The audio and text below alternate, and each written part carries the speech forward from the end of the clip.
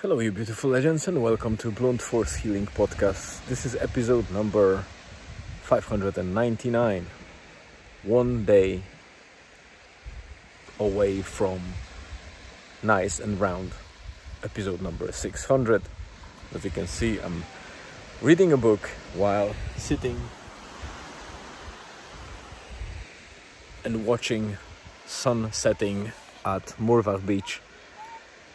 Today is Thursday, obviously, but not just a regular Thursday, because for me it's the last day of the week in terms of day-to-day work, because tomorrow in my company we have Wellness Day, which is one of a couple of days that we have extra on top of regular holidays that we can use to facilitate whatever mental break we want. So it's just a basically extra day off, and tomorrow is one of them, so I have a long weekend.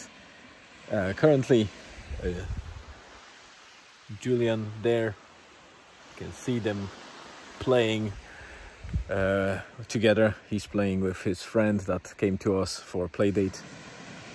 They spent some time playing video games. Then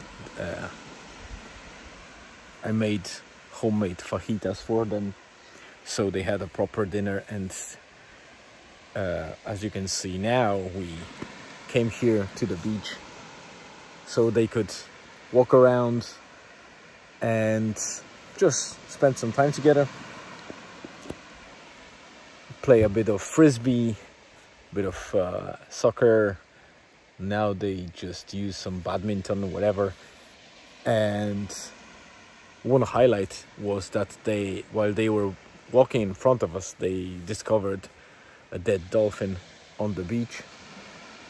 Not a very pleasant sight, to be honest, so I won't be bothering you with any videos or anything like that, but I might put the picture for those of you that are not faint of heart and can watch this without, I don't know, getting moved too much.